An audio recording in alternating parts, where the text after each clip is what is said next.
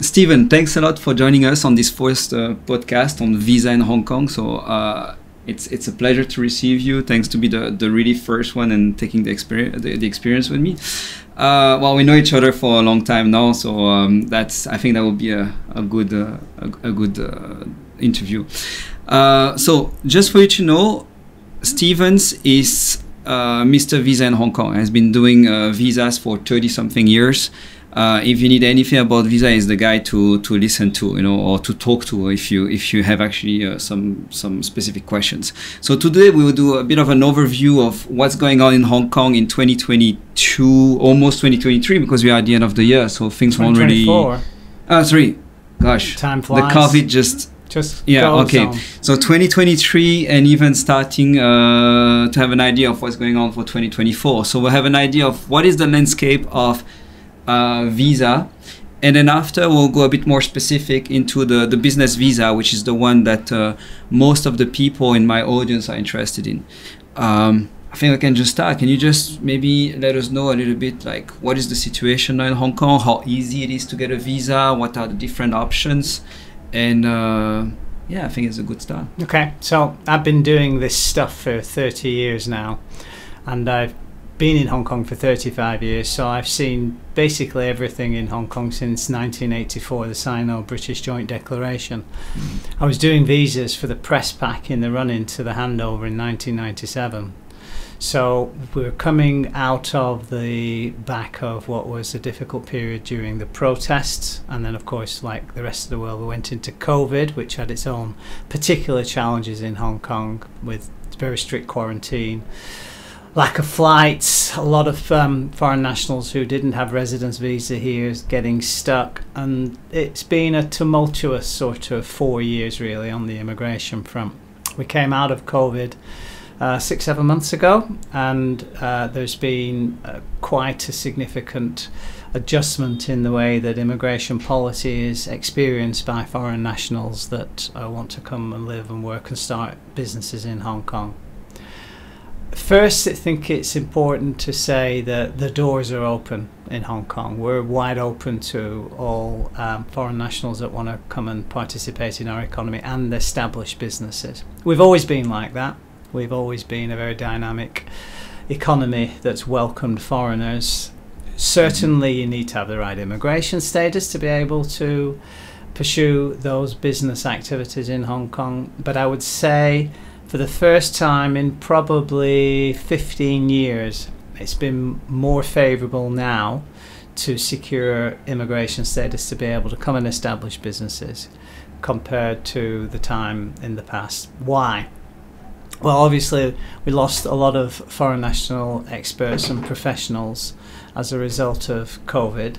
A lot of young people also migrated out of Hong Kong, taking advantage of new immigration programs and liberalised immigration opportunities for countries such as Canada, Australia, New Zealand, the UK. These have always been sort of local left to the UK. Yeah. I saw like 150,000. Yeah. I think.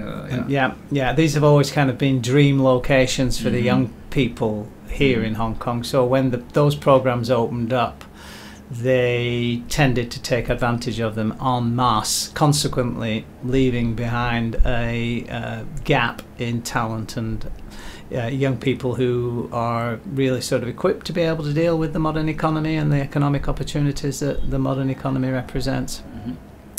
So this has filtered its way through to the way that immigration programs have been designed and have been kind of anticipated and administered. The old ones, which we'll talk about, have had a little bit of liberalisation to them because the Immigration Department want to encourage foreigners to come to Hong Kong, as I say, and sort of participate in our economy. So, broad message, it's probably easier to get immigration status in Hong Kong now than it's ever been.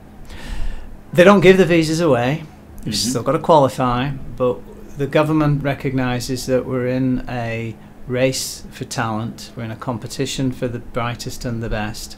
Hong Kong has always had at its sort of engine a very important foreign national community that come to take advantage of our entrepreneurial environment. And we're a unique entrepreneurial economy where every jurisdiction have got their own advantages and whatever, but Hong Kong has got a particularly unique entrepreneurial dimension to it, and foreigners that have spent any amount of time here realise what that's all about. It's easy to make money in relative terms, and they want to be here for the long haul to be able to take advantage of that.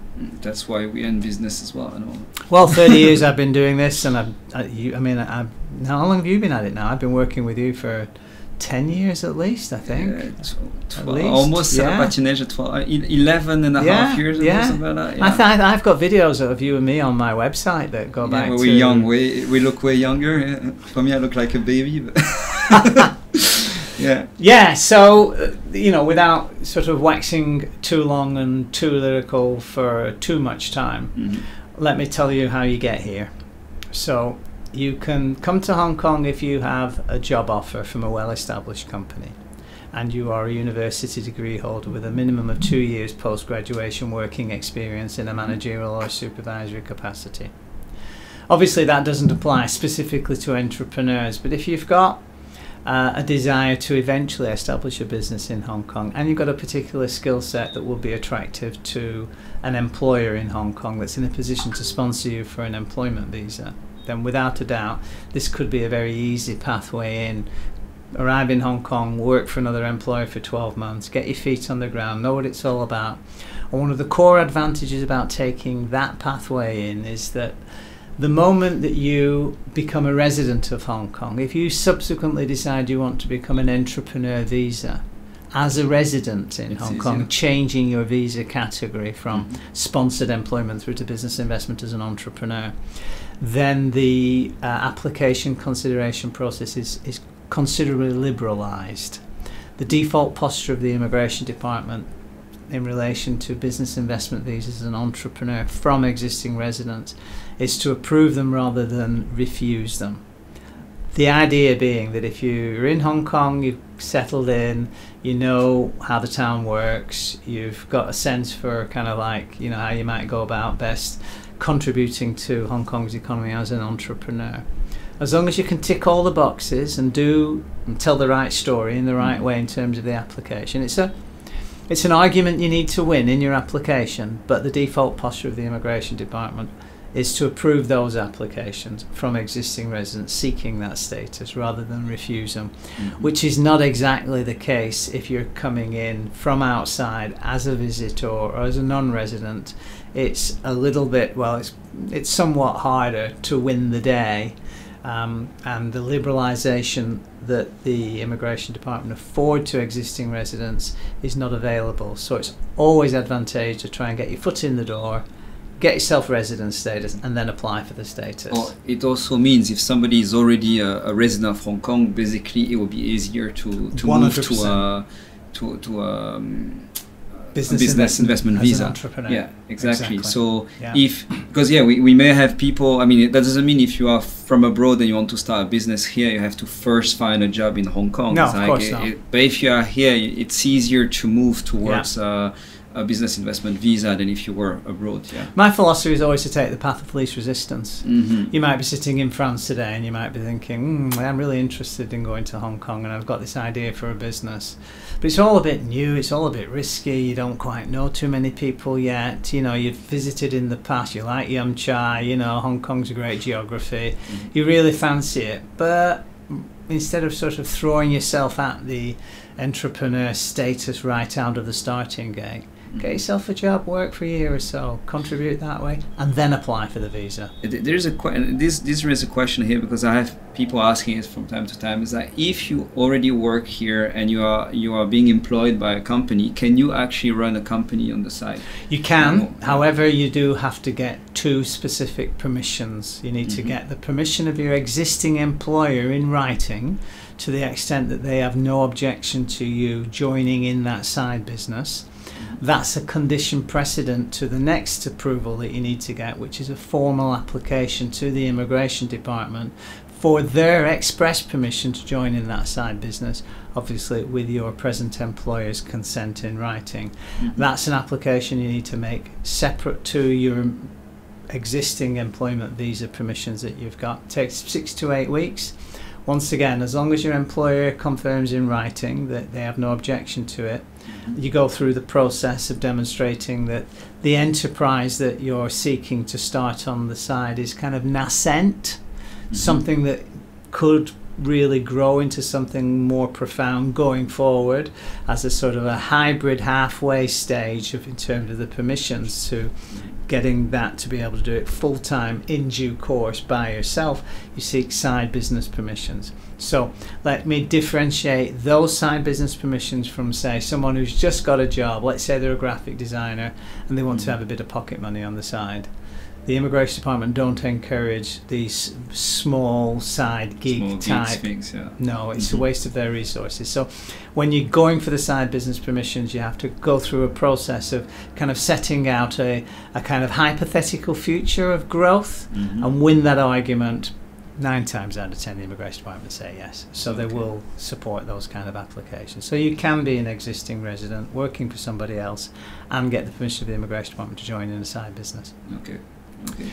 So that's that sort of deals with getting on with business, you know, whilst you're establishing yourself as a resident through an employment visa permission pathway. You can, of course, at any time, if you've got the potential to, and I quote, make a substantial contribution to the economy of Hong Kong, unquote, which is a test for approval for a business investment visa as an entrepreneur. So when you think that through, what does substantial contribution to the economy of Hong Kong entail? Well, there's kind of 4 dimensions in play broadly to take on board when you're seeking to win the argument for the visa, for that particular visa type. The first is you need a good story. So kind of Hong Kong has got a kind of a sort of a library of businesses and business activities that are deemed to be kind of super beneficial to Hong Kong. Anything to do with tech, anything to do with blockchain, anything to do with AI, anything to do with our pillar industries, which are banking, finance, anything to do with logistics. Or Greater Bay Area, I guess. Well, Greater Bay Area is it's part and parcel of the story. It's part and parcel of the growth story. But in terms of what's deemed to be a welcome investment in Hong Kong, the closer you are to sort of modern stuff, the better, especially if you're going to be introducing technologies and new ways of doing things, enhanced processes and the like. It all depends. At the end of the day, you can make the show pony look like a thoroughbred in any event, because the Immigration Department take on board the representations that you make in writing as part of the visa application, and they will wish to buy into what you're saying without demanding a whole amount of information from you to prove, let's say, the veracity of what you're saying. You just have to tell a good story and carry an argument. What are the conditions now for these? Because before I remember they had 3 business premises, etc. The 3 legs of the approvability stool. So the Is 4th, that the same? the 4 things are a good story. Then you need to have in the plan for your business a clear pathway to the creation of local employment opportunities. You can't go to the Immigration Department and say, hey, I'm going to contribute substantially to the economy of Hong Kong, but I'm only going to be doing it myself as a one-man business. They're not interested in that. It's not about substantial contribution to the economy of the applicant. It's about substantial contribution to the economy of Hong Kong and indeed by extension the Greater Bay Area. So clear pathway to the creation of local employment opportunities. Secondly, you need to have in Hong Kong a properly set up office, not being your kitchen table or your spare bedroom. This has to be somewhere where you and your future employees, conceptually speaking, can report to work to each day. So co-working still no work? Problem. Or, okay. Definitely works. Yeah, the Immigration Department in recent years have acknowledged that it's a very modern way to go about putting a business roof over your head, doing it in a cost-effective co-workspace arrangement. When I first started this 30 years ago, for this particular visa type, the single most expensive component of getting this visa done was an office, just like you've got here, you know, bricks and mortar, 2-year tenancy, fitted out, you know, it costs money, right, to get these sort of things fitted out and equipped and whatever. We haven't got those expenses anymore, so that's a big saving now, thankfully. Thirdly, you need to have resources, 2 types of resources. You need to have resources which speak to sustainability of the business on the one hand, and then you need to have resources which speak to your ability to finance the business plan, and at the same time use those resources, those financial resources, to make an active investment in Hong Kong. The visa type calls for an active investment. So is there a number for that nowadays? $1 million Hong Kong dollars, about 130,000 US dollars. Okay. But here's what's interesting. Whilst that quantum is acceptable to the Immigration Department, the Immigration Department will accept a loan from a shareholder. So if they come to you and ask you to incorporate their limited liability company and to open their bank account for them, their company bank account for them, they can transfer the 1 million Hong Kong dollars, of 130,000 give or take US dollars, from their personal account to their Hong Kong company bank account, and you can record that investment as a loan from a shareholder, because you're not having to capitalize that it's not investment. the capital, it's just bringing the money. But you have to bring the You money. have to have now. the money. You have to have the money, right? Yeah. Compared to other jurisdictions like Australia, they've changed the law recently. You can't even get that visa type anymore. But used to be that you had to show that you capitalised the investment. So it was like 250,000 Australian dollars that you couldn't get the visa and then take the money out because it was a loan, or move the money around in a more efficient way. It was capitalised in the company. So fortunately in Hong Kong, the Immigration Department want to know that you've got the money. They're not so interested in how that money ends up reflected in your business, but it has to be in your Hong Kong company bank account. Because I remember in the past it wasn't like that, right? Well, you needed to just show you had the money, right? Well, they would ask for copy. They still do. They ask for a 3 months personal bank statements to show that you've got the money. Now they want to see that you've moved the money out of your personal bank account into the company bank account. Yeah. So those are the funding resources that are required to get this visa type positively considered. And then you need resources which speak to sustainability of the business. What does that mean? Well, the Immigration Department are not going to approve you for this particular visa if they think that there's no realistic chance of you being able to materialise the numbers contained in your financial projections, which form an integral part of the business plan, which gives rise to the availability of this visa. You can't get a visa just because you say you're going to do this. You've got to show that you've got something kind of concrete in your opportunity and show it to them that it actually does exist. That's the bad news. The good news is that actually the Immigration Department don't have a very high standard of proof in that respect. So what it translates into for the average visa applicant is that all the kind of good stuff that you've got going on in your opportunity is giving you the confidence to show that you can actually make the money that's forcing you, in a sense, to make this visa application and start this business in Hong Kong in the first place. Just show the Immigration Department what that is.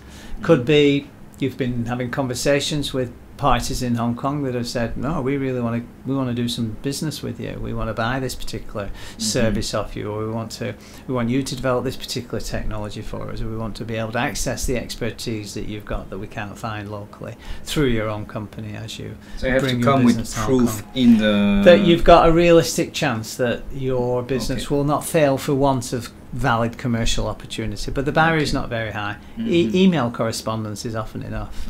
So it's not difficult. So a contract will be even better. Or even better, anything firm, anything that speaks to firm revenue. Device. Yeah. So those are all told, those are the four things: a good story, clear pathway to the creation of local employment opportunities, a properly set up office, two types of resources which speak to the ability of the business to generate revenues aligned with the numbers that are detailed in the financial projections, and also the cash that you need to be able to commercialise your plan and meet your financial commitments as they fall due. So if you've got all of that at play in your opportunity, particularly if you come to Hong Kong with a prior entrepreneurial success story in your background, that would be way easier. Even better.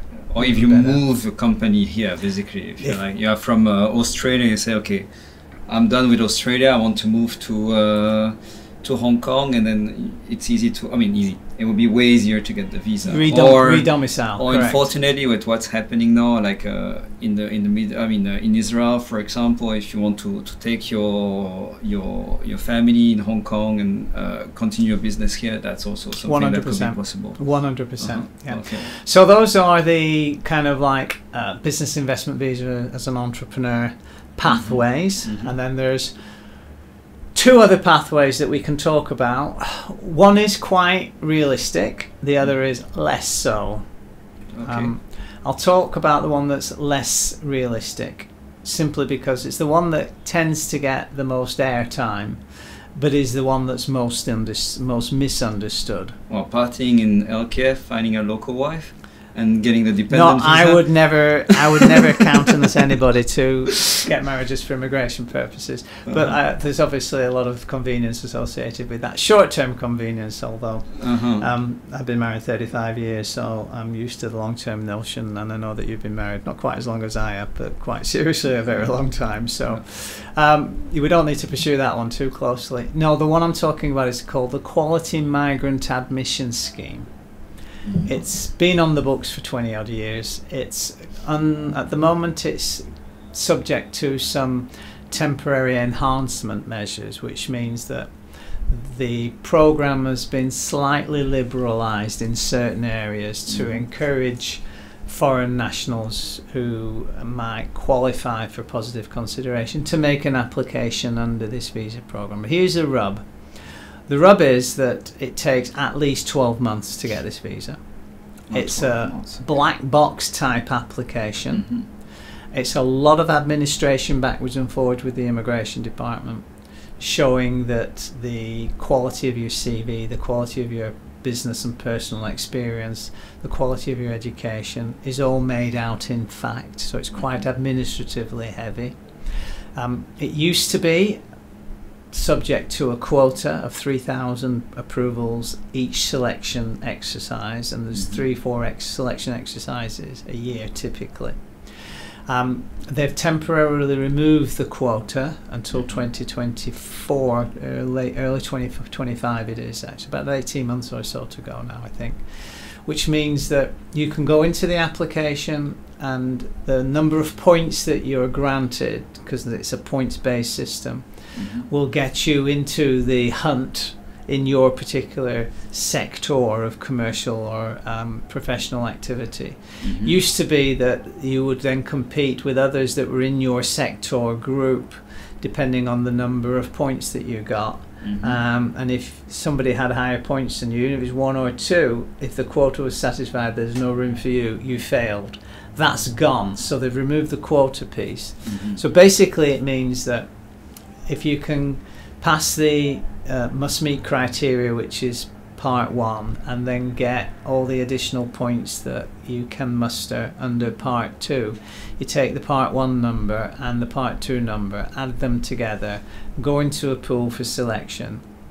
If the immigration department like what you represent and think that they would want to have you in Hong Kong as a talent to contribute, then they'll give you a 2-year visa, no employer required, no need to engage in any business, and your family can come with you. And you basically get 2 years to come and settle in Hong Kong to create a business or to get a job or to devolve and contribute your talent to Hong Kong. This is a bit of a lesser known one, but I remember even 15 years ago it already existed. Nobody knew about it. It was it's a bit of an obscure visa. Agreed. But basically is what you have to be young, and I mean to have all the chances on your side. If I remember well the point, because I checked it out back then. I mean, 15 years ago. So I guess it has changed a little bit, but you had to be young, have as many diplomas as possible, and and experience obviously. You get points. You get points for your age. You get points for your marital status. You get points for your language. So is it better to be married or not? Yeah. Oh, okay. Yeah, and it's better to be married to somebody who's got an advanced education equal to yours as well, because all of these add up in terms of the total number of points that you can get. You can get extra points if you've gone to a world-leading university, and you get a certain number of points for the type of work that you've done and the length of time that you've done it, and so on and so forth. But the truth is, most smart cookies are able to pass the must-meet criteria and then get in the extra point pool to be in the hunt. And as I say now, because the quota's gone, you're not actually competing against anybody. It's a case of, well, if they like your application and their eyes drawn to your application because you've got a decent number of points, and there's a decent chance that you'll get the visa. So there's an advantage to go for it now, but the disadvantage of it taking a year still there, and you don't know whether you're going to get approved at the end of it. So you can, in a sense, put your life on hold for 12 months, set your family's expectations that you're going to hopefully moving to Hong Kong, and go through this very, very burdensome administrative exercise, getting the immigration department to the point where they can validate your eligibility for the points, and then still get refused. So it's not a great program, but it's there, and if you ain't got anywhere else to go, and you don't mind doing all the paperwork, and you don't mind, you know, having it on the back burner whilst you get on with the rest of the life for the business investment visa as well. Or if you haven't got the money, yeah, that's true. So it's an option, right? It's absolutely an option, because it's a scheme. You can have that ongoing. You can put other applications in at the same time, which is different than if you're applying for visas. Anyway, so that's the outlier. That's the one that we tend not to recommend and tend not to do, although we've got a few on the go at the moment. The other one that's really quite interesting is what's known as the Top Talent Pass. This came into place the last week of December 2022. This is designed for, well, there's 3 types of individual who can qualify for one of these Top Talent Pass visas. If you do qualify, you get a 2-year visa to start, and at the end of the 2 years you need to have started a sizable business of your own under that visa, or you have got a job with a well-established business in Hong Kong, earning a compensation that's broadly commensurate with market rates paid to similar professionals in Hong Kong. At the end of that 2 year that you get a 3-year extension, and they get a 3-year extension. And then you PR. And then you'll qualify at 7 years for PR, and you can change employers and change business activity, employment activity, freely while you hold that visa. So if you can get the visa, it's a great way into Hong Kong. And at the moment, it's only taking 6 to 8 weeks compared to 12 months, and the administration is a lot easier. What does it entail? So there's 3 categories: A, B, and C. Category A is for those high-earning individuals that have earned more than 2.5 million Hong Kong dollars in salary or own business income in the 12 months immediately prior to submitting the application for this status. 280,000? Yeah, 280,000 US. Typically, this profile would have a business investment visa like that, basically. Well, I mean, if it's from business proceeds. If it's from salary, maybe not, but. Well, indeed, but the thing to understand is that, I mean, all you have to do, much faster. And from an administration perspective, the only argument you need to win is to show that you earn the money, and generally that's receipts and filings with the taxation agency wherever you've earned the money or wherever you're supposed to file your taxes to prove the existence of that income or those own business dividends. So that's category A. Category B is you've graduated from a world top 100 university and have had a minimum of 2 out of the last 5 years working experience. The top 100 university are all the usual suspects. There's a list which the Immigration Department put out. It's got to be a bachelor degree, so advanced degrees don't count. There's some underlying policy reason for that doesn't make any sense to me, but it's only bachelor degrees. But if you went to the London School of Economics, like I did, or you went to Oxford or Cambridge, or you went to Harvard or Princeton, or any of the major universities in Australia, I can't think from France off the top of my head, to be honest. I can't think if there's any school in Belgium that qualifies. In Belgium, I think we have 2. Hey, well, you've seen the list. Top 100, but I didn't check the list. It depends which list they are using. You know, no, it's in the Immigration Department specific list, but we can pin the list to the video, right, and then you can check it out for yourself. But if you're on the list and you've had 2 out of the last 3 years working experience, or is it 3 out of the last 5? Anyway, it's last 5, 2 or 3 years. I think it's 2 years, not 5 years, 3 years. Anyway, category C, you need to have 2 years of working or 3 years of working in the last 5, top bachelor degree from a top 100 university, and then you get this visa that gives you basically free and clear access to Hong Kong for 2 years at least. And then category C is basically the same as category B, but without the need to prove the working experience. And if you don't have the working experience, it just means that there's a quota of 10,000 approvals every year. It's designed basically for fresh graduates. So you still got to graduate from the top 100 university. You don't need to have any working experience. You might not get a visa under that category because there's only 10,000 issued a year. Having said that, if you can show that you've worked 2 or 3 out of the last 5 years, you can qualify under category B and not have to worry about any quota. Or if you've earned 2.5 million Hong Kong dollars in the previous 12 months, as I say, then you will qualify under category A.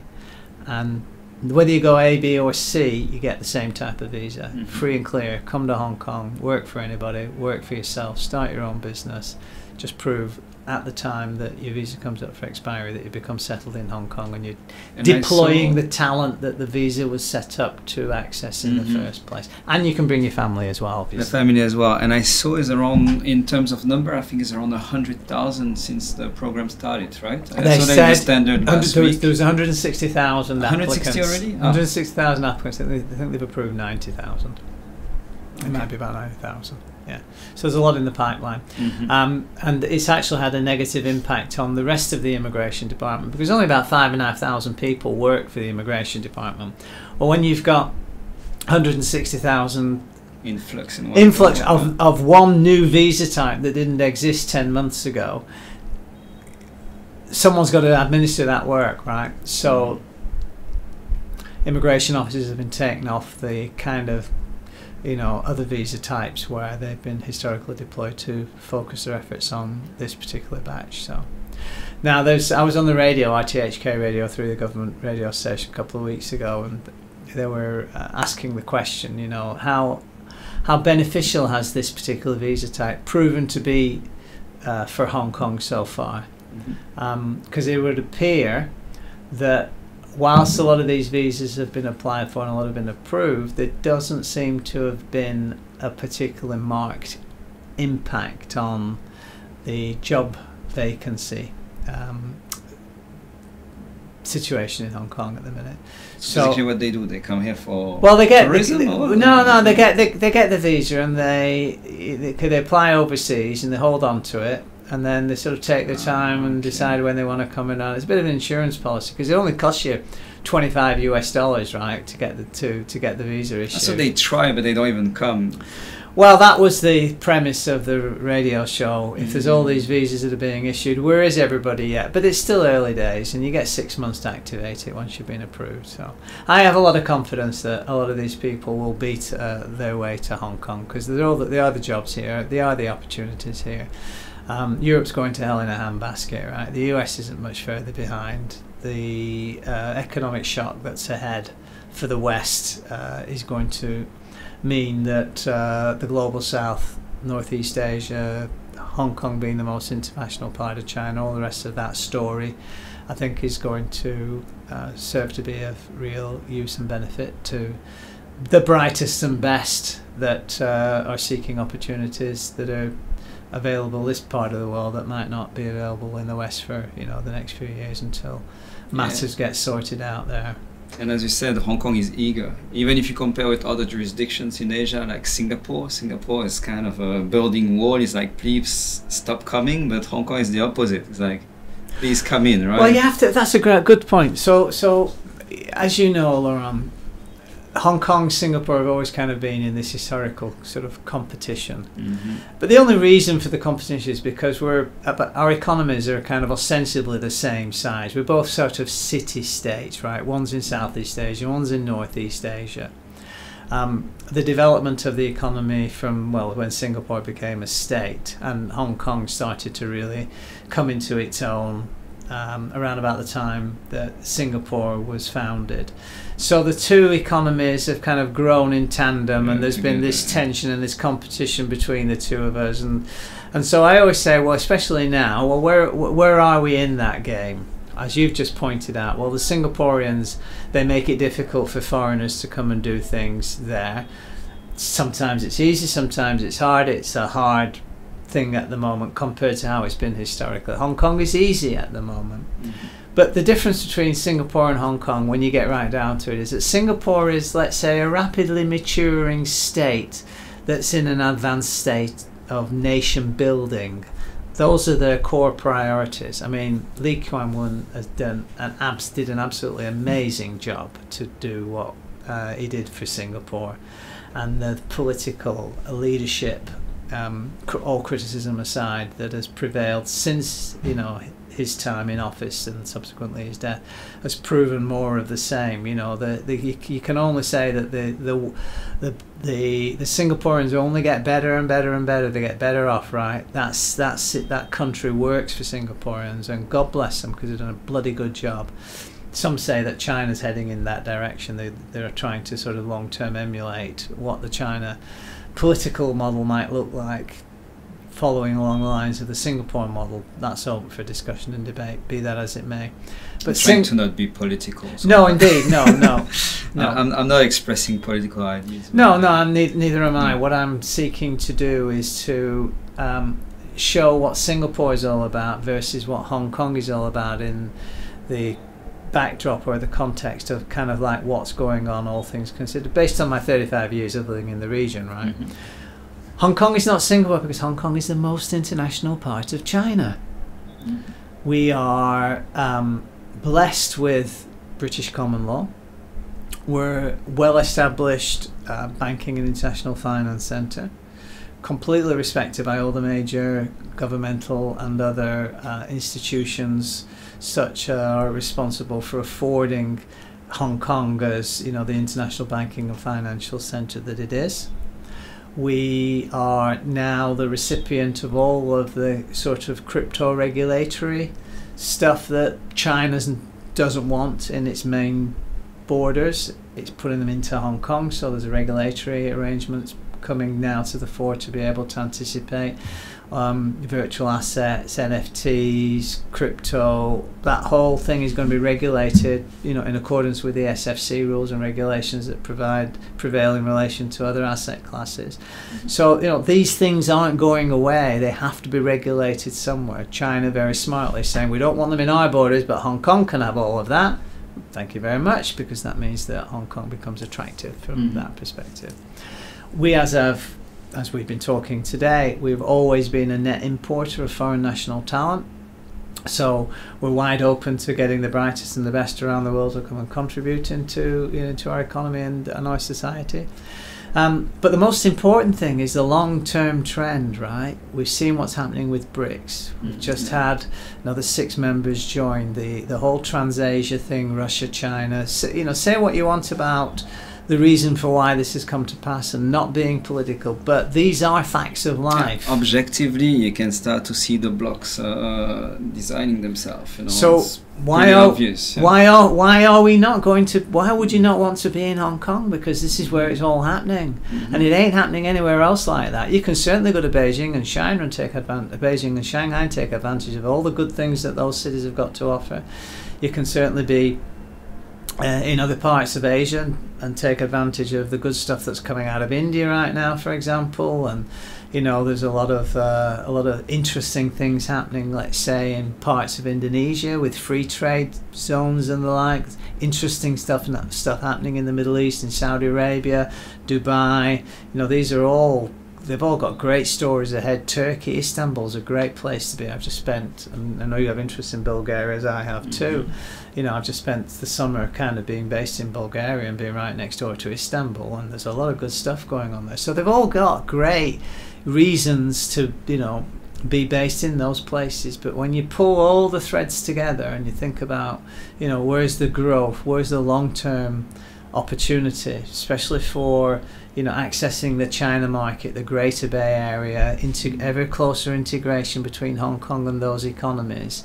You know, we've got 350 million people in the Greater Bay Area. That's the population of the United States. It's within three miles drive from where we are. You know, so the only problem, we don't know yet what's going on with this Greater Bay Area. You know, we hear it since like what, 10 years now or something. Indeed. It's like, okay, so what is it exactly? What's happening? You know? It's a fact of life, right? It's a fact of life. So if you want to be anywhere in this part of the world, come to Hong Kong.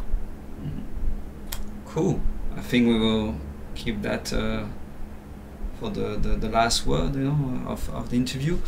So thanks, Stephen, for coming today, joining us. Thanks for your a wealth of knowledge there on visa. I think it was really useful for, well, for me actually, it's, for a start, just to get an update on what's going on, and then for the people watching this video. So thanks a lot, and let's see if we can see you in another video one day. Let's see, for a new update, maybe next year or something. I'm all yours, Laurent, and in the meantime, if anybody wants to access my daily blog, which I update with high quality content every single day, it's hongkongvisageezer.com.